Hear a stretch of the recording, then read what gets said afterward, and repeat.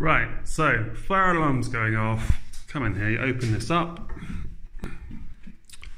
and it's all going, buzzer's going. The first thing you're going to do is turn the key to there, and you've got here a silent buzzer, a silent alarm. So you press silent alarm first, and then you press, and then this will be squealing away. So you do a silent buzzer, and then you go reset like that. It will, everything will go quiet, and it will do that.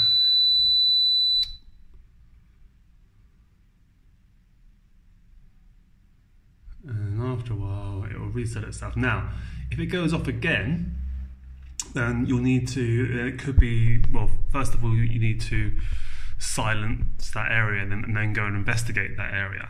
Now, which the areas are, number 1 up here is our flat, the flat A. Zone 2 is flat B, and zone 3 is flat C, and zone 4 is the hallway, and it's that. So if that gets broken, that is zone 4. Now, so let's say that we're doing some cooking in our flat and it keeps going off. So while we're cooking, we're going to disable the alarm.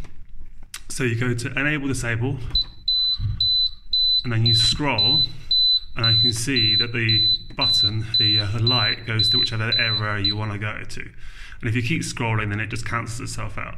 So for zone 1, do that, click it again, and you see the light holds on that area, and then you keep scrolling until then it's just back to normal. And then it's, this light shows that there is an enable disable going on, and that it's in zone 1. If you then, now once the smoke is cleared, and you want to enable it again, remember we've got to keep this on as much as possible. Enable disable, scroll. Oh, what am I doing there? Okay, let's try that again. Then enable disable again. Okay, and now you can see it's flashing. So now you scroll through until it stops flashing. Now it's back to normal.